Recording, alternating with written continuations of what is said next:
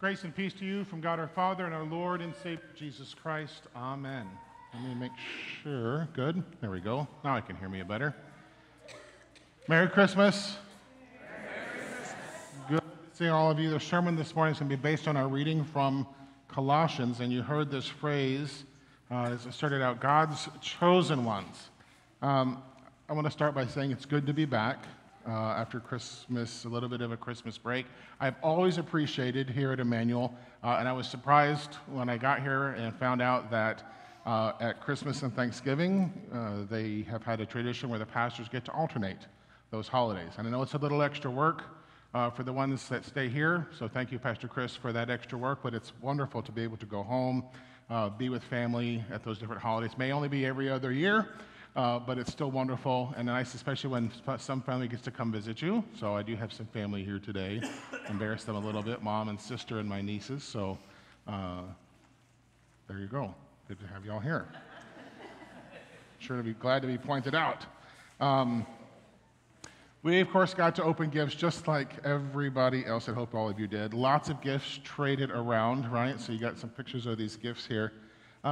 Gifting is always fun. It's good receiving them, but it's also a lot of fun giving them, right? You get to think about the person you want to give them to. What would they like? What do they want? And you, of course, you got budget stuff to think about, and you hope they will like it.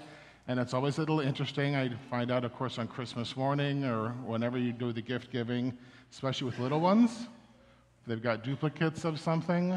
I've already got this, or other comments that get made about gifts, and they, okay, and they like stuff that you didn't expect or didn't get as excited about other things. As far as gifts go, here's some of the things, some of what I got, but other things tied to part of my break. Now, this is something else. So I got lights.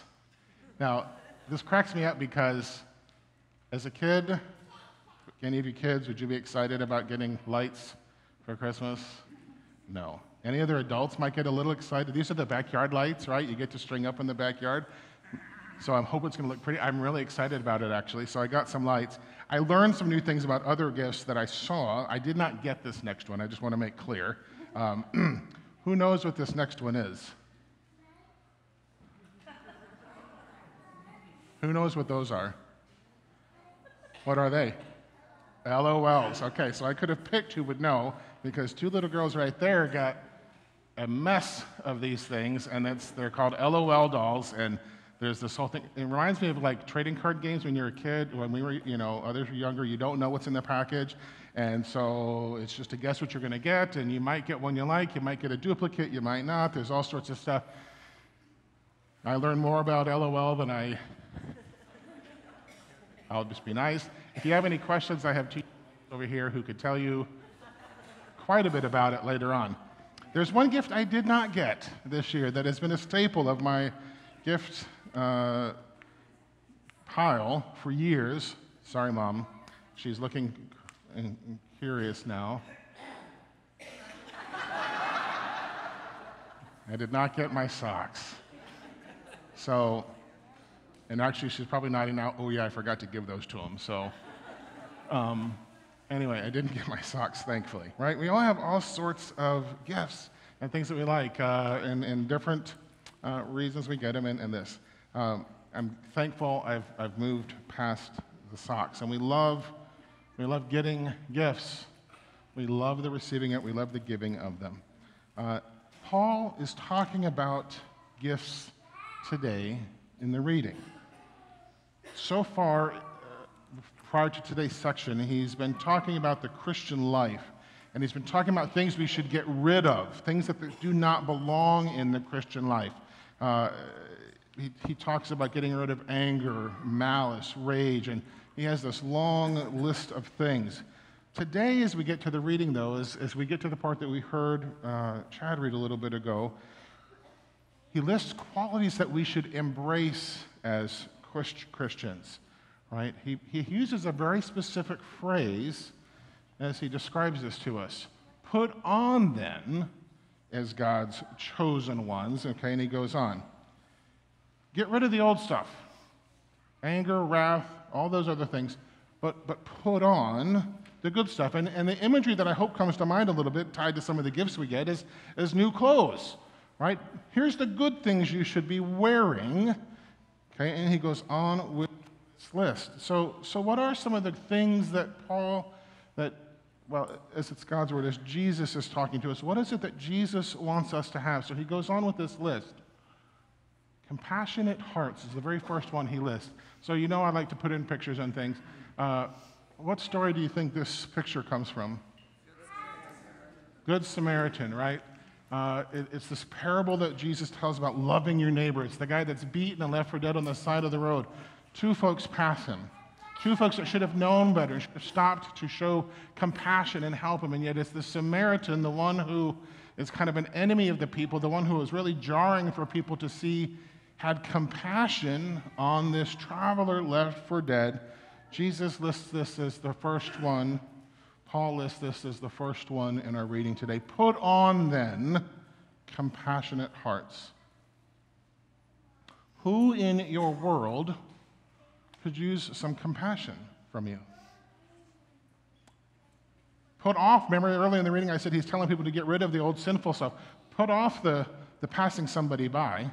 We each have somebody in our world right now that, I hope you can think of somebody who you can be compassionate to, who needs to know that they're loved and cared for just because, who may have been beaten up and left for dead, so to speak, who people are passing by each and every moment. Who can you, as Jesus invites us to do this, to put on a compassionate heart? Who can you show that care for as we hear that encouragement today? He goes on, though. That's not the only thing, is to have compassionate hearts. And I love this picture. This isn't a Bible story picture, but I loved it as I Googled kindness, and here's what came up. I love that picture. It's cute. Right? This little kid knows the dog's thirsty. I'm not saying I want to drink out of that fountain anymore. But boy, it's a cute picture of this little boy showing kindness to the dog, knows the dog's thirsty. And he shows by doing that, just pressing the button, okay? Same question. Who is it in your life that needs some kindness? If we're putting on kindness and we're getting rid of other things, where is there anger? Where is there hostility? Where is there a lack of kindness in your life? And who is getting that from you? Or who's just not getting any kindness at all? Maybe somebody that's getting attacked by others. And who can you show this kindness to? Again, understand he's saying, put on these things. Put on compassionate hearts. Put on kindness. These are traits that are ours as Christians, right? And Jesus is inviting us through Paul's letter here to put these things on. Who can you show a kindness to? The list goes on.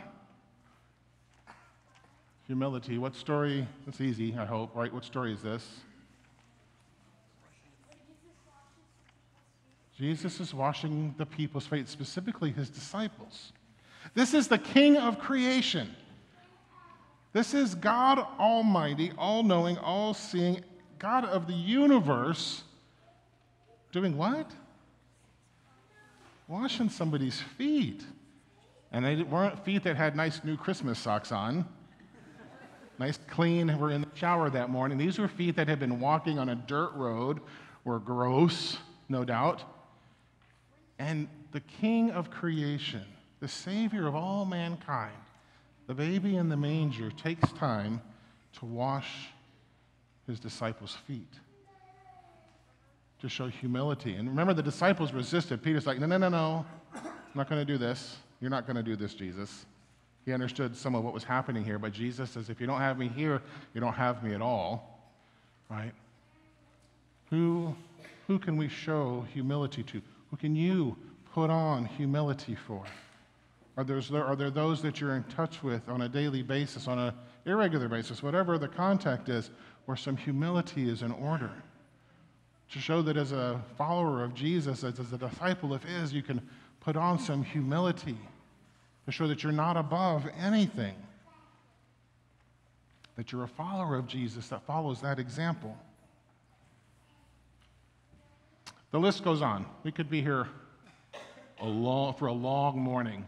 He goes on with the reading: meekness, gentleness, forgiveness, show love to each other. Let there be peace amongst yourselves. Let there be thankfulness. He lists thankfulness 3 times in the reading. And to be honest, if we were to go through all this, and probably even as in that short list that I expanded upon there, as you start to hear these things, it gets to be a little tiring. Because you start to think, you know what, I have tried this, and you know what, you're right, I do need to try this. And we try day in and day out. I hope we try day in and day out to do these things. And to have that long list and to always be thinking about it actually kind of starts to get a little, and I found another good picture, I think. There's a dog theme today. We just get tired. I looked up exhausted, and this is one that came up.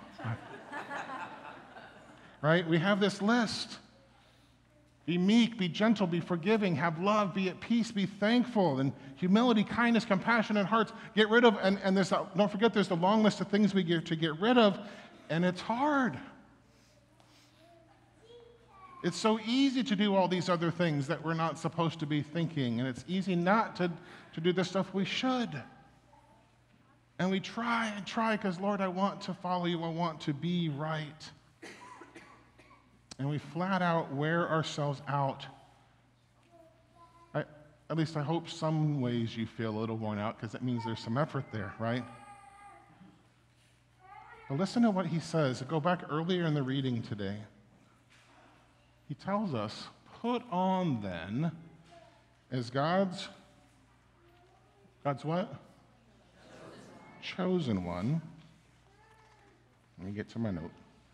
Put on then as God's chosen one, and this is a description of you as you read it. Put on then as God's chosen one. Who's holy and beloved? Let's do like we did with the kids. Who's holy and beloved? I am. Well, wait a minute. I don't always show a compassionate heart. I'm not always kind. I don't always show humility. I certainly can scratch many of those out, and yet, well, and I hope you got your own list. There are things you're failing to do. I'm exhausted from trying, and yet, God says what? I am holy and beloved. You are holy and beloved. How? How is it that we can be described as that? I mean, he's getting ready to launch into this list, but he describes us first as God's chosen one, and I'll say ones, God's chosen ones, holy and beloved, put on these things. How can he describe you that way? Because these are gifts. You have been given the gift of a compassionate heart. You don't have to find a compassionate heart. You have a compassionate heart. You do not have to find kindness within yourself. It is yours. You don't have to find humility. You don't have to find meekness, gentleness. You don't have to find it because it's yours. Where did you get it? This is Pastor Tyner's signature move to the baptismal font. Right? In the language of this chapter, in chapter 3, there's a lot of this putting off and the putting on, remember? And that's language that we use of dying and rising. Put off the old stuff. Put to death the old stuff, the anger, rage, malice, sexual immorality. It says, put away all this stuff. It happens here. Jesus comes in with the water and the word, and he washes you completely clean. He takes all of that away. All those bad things he has taken away from you. And he puts on you meekness, gentleness, forgiveness, love, peace. He has clothed you. Romans 6 tells us we have died with Jesus. All the sin has been taken away. And we rise with Jesus through the waters of baptism. These gifts are yours. Recognize them within you. It's not a matter of trying to use them, they're there. And Scripture says that as we recognize this good news that it is yours already, that it's not something that you have to try harder to do, it says that they will overflow from you. Because you see, it's not a matter about looking at you and just seeing the fact that I can't do these things. It's about, because when we look at us, we just get exhausted, just worn out. But if we fix our eyes on Jesus, if we remember what happens in baptism, we have life, and you're filled with his Spirit, and these things flow from you. So yes, we look at ourselves and see that we've failed to do that, but remember this word, put on then. God's chosen one. You were chosen. You were chosen right here in the waters of baptism to be his, and he declared you. This is his word, not Pastor Tyner's, not Pastor Chris's. He declared you holy. He declared you righteous and beloved. Let that love of Christ fill you up. Let it dwell within you. He encourages you in that rest of that passage to let the word dwell in you richly. That's how you get reminded of this each and every day. Be in the word. Let that word remind you of his love. Remember your baptism. Remember the cross. Keep your eyes fixed there. When you struggle, when you say, you know what, I haven't been any of those things that he listed, say, you're right. But I have been clothed with Christ, and those gifts are mine, and they flow from me because Christ is there and has given me those gifts. In his name, amen.